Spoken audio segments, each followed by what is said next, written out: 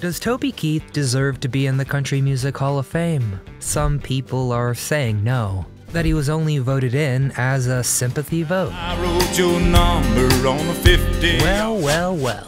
I'm here to show you why I think that's a bunch of BS. On March 18th, 2024, it was officially announced that Toby Keith would be inducted into the Hall of Fame. But as we know, unfortunately, he wasn't there to see it. Because on February 4th, Toby Keith lost his long and fierce battle with stomach cancer, and country music will never be the same.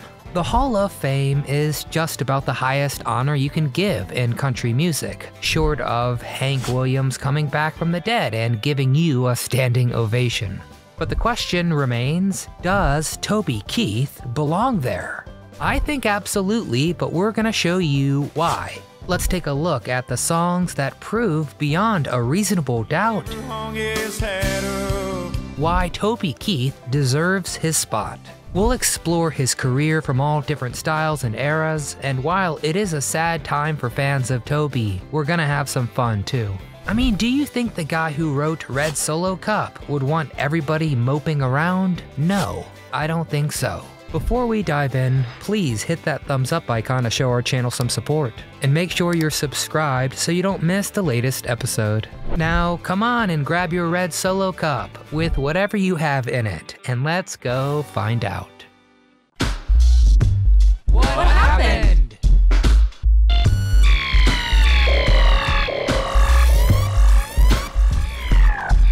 The Hall of Fame. Forget country music. Toby Keith is one of the biggest artists of all time. Why then was he inducted into the Hall of Fame on a technicality? Now, Toby had already been inducted into the Songwriters Hall of Fame back in 2015 and the Nashville Songwriters Hall of Fame in 2021.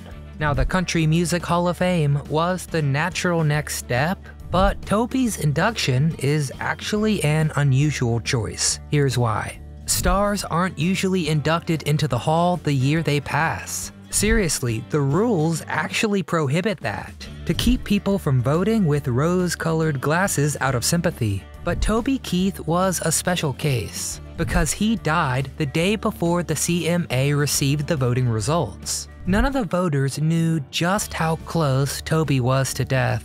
All they were thinking about was Toby's decades of brilliant tunes and success. But sadly, Toby didn't live long enough to receive that honor. Some of his fans are saying that Toby should have been inducted years ago, so that he could have experienced it himself. While I wish this was true, it's up to us to appreciate Toby and his music now. So, let's take a look at the top songs that prove that Toby Keith really did earn his spot in the Hall of Fame. Courtesy of the Red, White, and Blue. This might be one of the angriest and most patriotic country songs of all time. Recognize when we see your glory flying. So what's the true story behind this ode to the greatest country on earth? In March of 2001, Toby Keith's father died when an out-of-control charter bus careened into his vehicle. Just a few months later, the 2001 attacks in New York happened. Enraged by both these absolute tragedies, Toby was inspired to write, courtesy of the Red, White, and Blue, The Angry American. Can you believe the song only took him 20 minutes to write? I mean, it takes me 20 minutes to do the dishes, but that was all Toby needed to write a classic. But even without the sob story, the song just kicks butt. Who else could have thought of something so cool as when the Statue of Liberty starts shaking her fist? And when those bells kick in, it's like you literally hear freedom ring. When I think of Toby Keith, this is the song that first comes to mind. Don't Let the Old Man In. Now this song, a tender and sweet tune about death, has now kinda taken on a different sad meaning in the light of Toby's passing. Don't let the old man in. So what's the true story behind this hauntingly beautiful song? Well, the track was inspired by a meeting Toby had with Clint Eastwood. Toby asked the aging director how he had so much energy at the age of 88. Clint told him, quote, "I don't let the old man in." I mean, that's awesome. And so, Toby wrote the song and then recorded a demo and sent it to Clint. He was sick at the time, resulting in a wary, raspy voice, but Clint loved it. And he also used it in his film, The Mule. Red Solo Cup. Okay, I know this is a party song, but hear me out. Because Red Solo Cup is one of the best reasons why Toby deserves his spot in the Hall of Fame. Let's have a party. Because frankly, few songs have touched the lives of as many people as Red Solo Cup. Sure, it might not have the emotional weight of a touching ballad, but what's better than a good party, huh?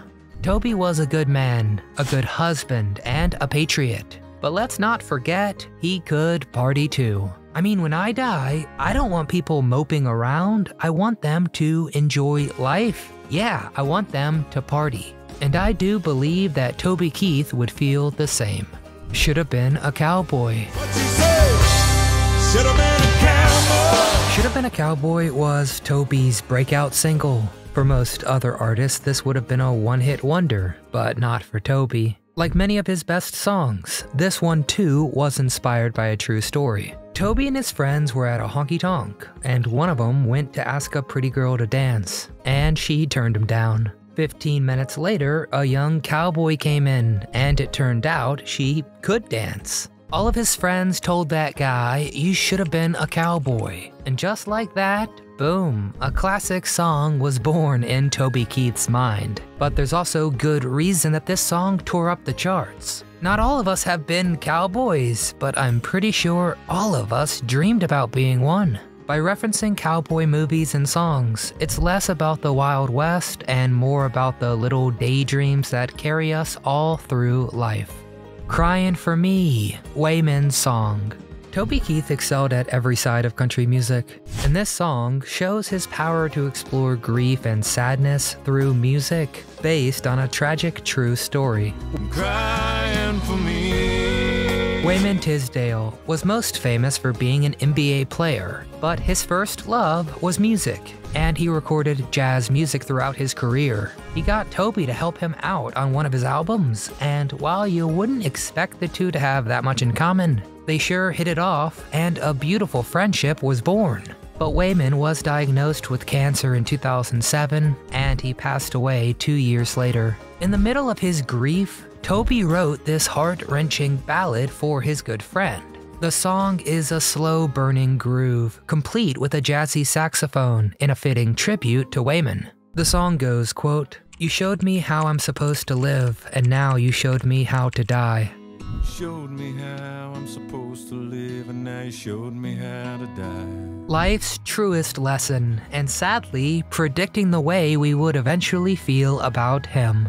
You shouldn't kiss me like this. Many of Toby's biggest hits are fiery rockers about America, and to be honest, dude stuff. But this tender tune showed that he could bring it for the ladies too. When you kiss me like this. Now, all the real fans of Toby already knew he could spin a ballad, of course. But this incredibly tender song leaves absolutely no doubt. If you've ever been spun around and around by somebody playing with your heart, you certainly can relate to these lyrics. This is the kind of song that you just can't help but slow dance to, even if it's just with a broom in your own kitchen. How Do You Like Me Now?